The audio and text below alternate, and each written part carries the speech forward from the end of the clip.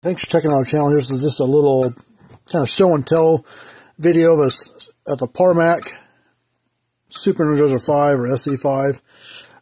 Came to us for repair. The SE-5 has been around, it's probably pushing close to 15 years now, probably 12, 13, somewhere in that range. They had a blue case version early on, and about 8, 9 years ago, 10 years ago, they came out with the red one that they current color case now.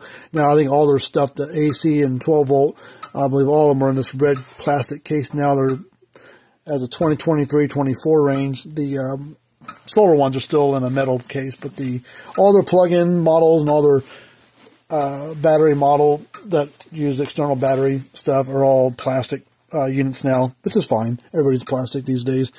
Anyway, this one came to us for repair. Got the unit going. It's doing a weird deal. It was coming on and just flashing 0, 0, and it's flashing real fast and pause and flash, handful of times pause and flash real, I don't know, just doing weird stuff. And I'd never seen that issue before. That's a weird fault symptom to have. So we just had to go through it and test things and figure it out.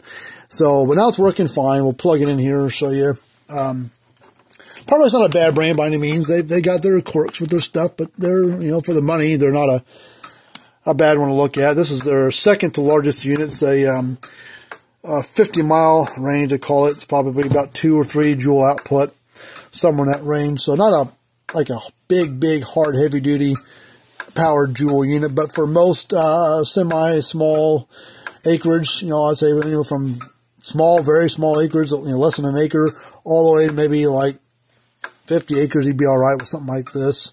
If they're bigger, like say 25 to 50 acres, if you got a lot of grass to worry about, probably wouldn't rely on this one. This doesn't have the kick that some of the bigger ones do, joule-wise. But the next size bigger, Parmak, called the Range Master or RM-1. That's their 6 joule unit. It's a 100-mile range, they call it. Now you see it's working. It's kind of bouncing between 14 and 15 kV. These numbers kind of fluctuate. There's a little feedback wire on that tie things together on the board and transformer. And that wire, moves 1/8 of an inch. The number changes by 0.5 kilovolt. But it's working. It's doing fine now. We'll put a tester across it. Now the tester that we use is this Gallagher one here. A really very reliable tester. Probably on the higher end of price, probably about $60, $70 for the thing, but it's very accurate. That number on the front there is misleading voltage-wise. So we're getting 8.3. Oops, let me get my tester stay put. About 8.5 kV roughly, which is about normal. We kind of hit between 8 and 9 kV. So that number is not. Don't use it as a guarantee. Oh, it's put out 15,000 volts. No, it's not. It's put out about 8 to 9. But that number is really good for. It's a gimmick number wise. What it's doing, showing, is a gimmick. But this function of what it's trying to tell you what's going on with the fence conditions is very good, because if your fence is nice and clean and you're no problems on the fence and everything, it'll show a 12 plus kV on the front. And if you go out, a month later and you see it's reading like 4 or 7 or 3, a lot lower number what it was before, then typically it means you got a problem with the fence out there where something's dragging it down.